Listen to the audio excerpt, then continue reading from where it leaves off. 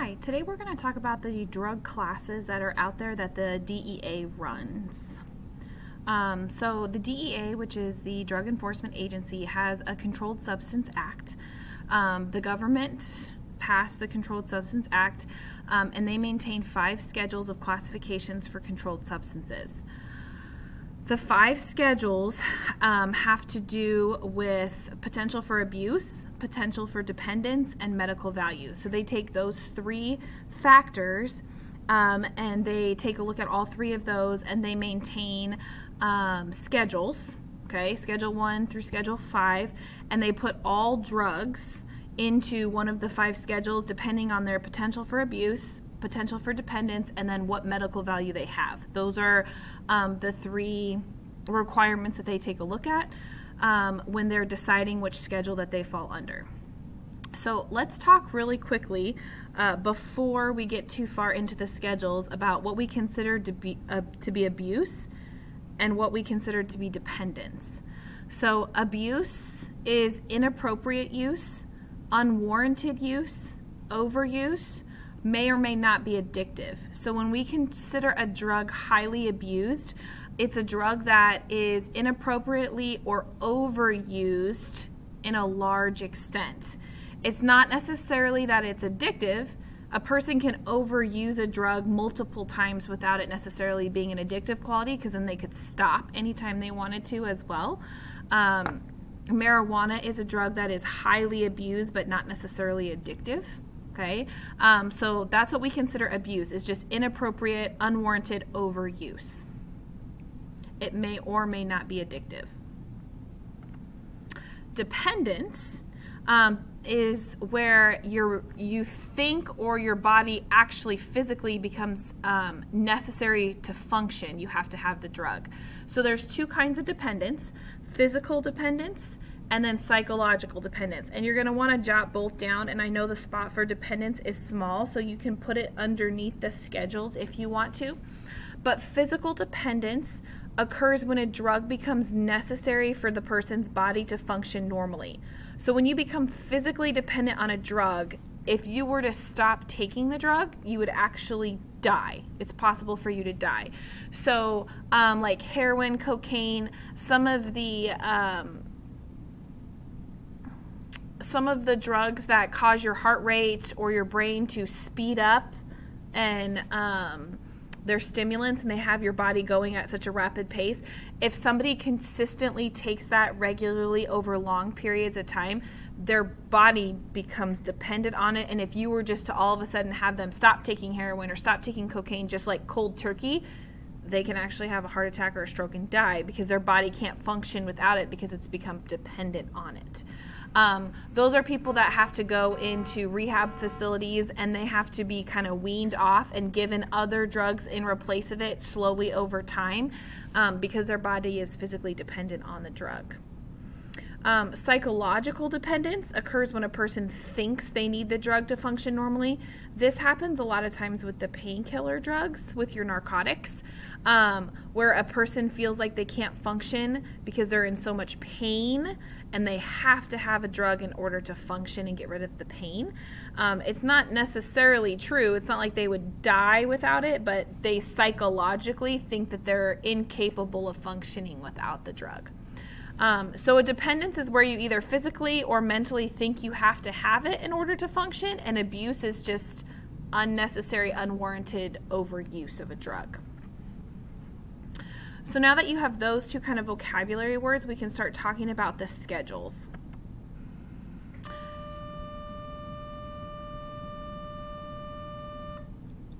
So Schedule 1, this is the highest schedule for the DEA, is the schedule that has the highest potential for abuse and no currently accepted medical use. So any drug that falls into a Schedule 1 category for the DEA has a very high potential for abuse and doesn't have any accepted medical use at the federal level. Okay, so here are some examples of drugs that fall into Schedule 1 right now: heroin, PCP, LSD, GHB, which is the date rape drug, and marijuana. Now, I know that you're all freaking out right now because you're like, marijuana is medically accepted, blah, blah, blah. and that it's legal in several states because they've passed propositions. However, at the federal government level, marijuana is still considered an illegal drug and still does not have any medical acceptance. I just checked before I started this lesson, and it is still considered on Schedule 1. Mainly because of its incredibly high potential for abuse. It's so incredibly overused and unwarrantedly used that it falls into Schedule 1. Heroin is another one. There's no medical use for it. It's extremely abused. PCP, LSD, GHB, none of those have medical value, and they all are very highly just abused drugs, and so those are what fall into a Schedule 1.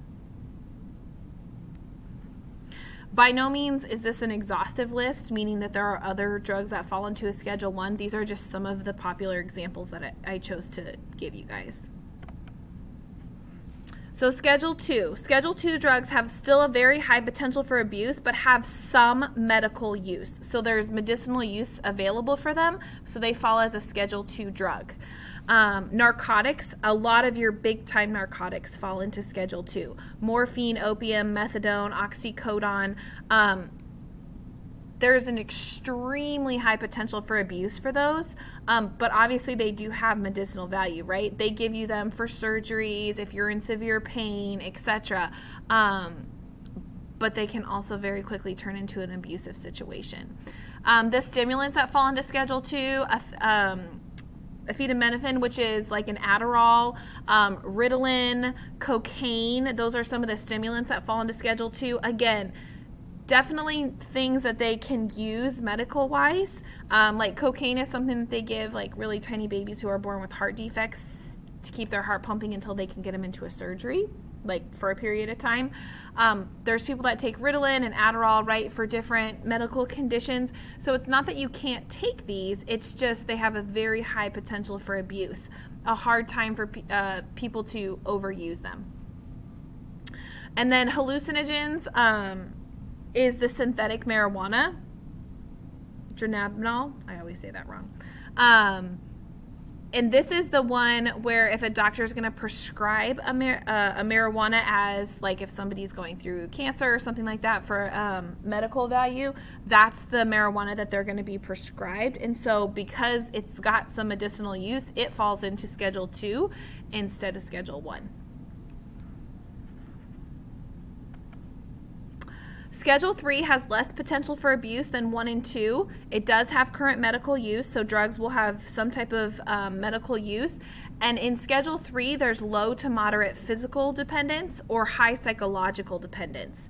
So not as much physical dependence as far as needing the drug to physically function, but a lot of the drugs that fall into this category have high psychological dependence, meaning people feel like they need them to function even though they technically don't. A lot of the barbiturate preparations, which are the calming agents, and certain preparations of codeine, these are going to be your prescription drugs, not like the kind you're going to get off of a drip system in the hospital, but the kind that a doctor might prescribe to you after a surgery or something like that. That's kind of the level that we're at usually for Schedule 3. They're still going to have some potential for abuse, but not quite as much as the Schedule 2s, but they usually have a lot of psychological dependence, where people think they have to have it. You know, you go in and get your wisdom teeth pulled, and all of a sudden, you know, you're taking Percocets for 3 weeks because you think you're in so much pain when really you probably could have weaned off of them potentially before that. But you're psychologically think that you need them. Schedule 4, lower potential for abuse than Schedule 3, so we're kind of going down the scale here. Valid medical use and limited dependence. These are going to be things that sometimes people can become dependent with, but it's not quite as common. Darvon, which is a pain reliever, okay, so these are going to start to be your a little bit less potent pain relievers is where we're going to fall here. And then a lot of your depressants fall in this category, like Valium, which you take for anxiety, Librium, which is what they actually give you if you're going through alcohol withdrawal. Those are the types of things that they're going to give you at this level that it's possible for you to become dependent, but it's not as common. So those are going to be your Schedule 4 drugs. And then your Schedule 5, these are low potential for abuse, valid medical use, and low potential for reducing dependence. This is going to be like your over-the-counter stuff, your Robitussin, your extra strength Advils, Tylenols, things like that. The stuff that you can literally buy at the store and you can take fall into Schedule 5 categories. It's possible to become dependent on them, but it's not super common, and it's a pretty low abuse potential too. Like usually you only take Advil if you need it, not just because you want to take it or gives you any extra feelings of needing it at certain times. So your Schedule 5 drugs are your lower. So Schedule 1 are your kind of big time drugs. High potential for abuse and dependence and no medical value, and then it kind of goes down the ladder until you get to Schedule 5. Your Schedule 5 drugs are low potential for abuse, high medical value, and low potential for dependence. The DEA is the government agency responsible for drug enforcement at the federal and state levels.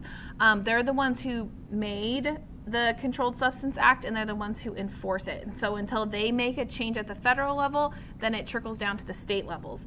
The state levels have passed certain laws and regulations that sometimes contradict the DEA, but ultimately, if it crosses states and it goes to the federal government at all, they end up trumping the state level in terms of what is allowed and what isn't. So that's just kind of a quick recap of the 5 schedules of drugs. And then obviously depending on where the drug falls depends on what your punishment would be for it, what they're taking a look at as far as trafficking it, so on and so forth. And we'll take a little bit more of an in-depth look at that individually in class.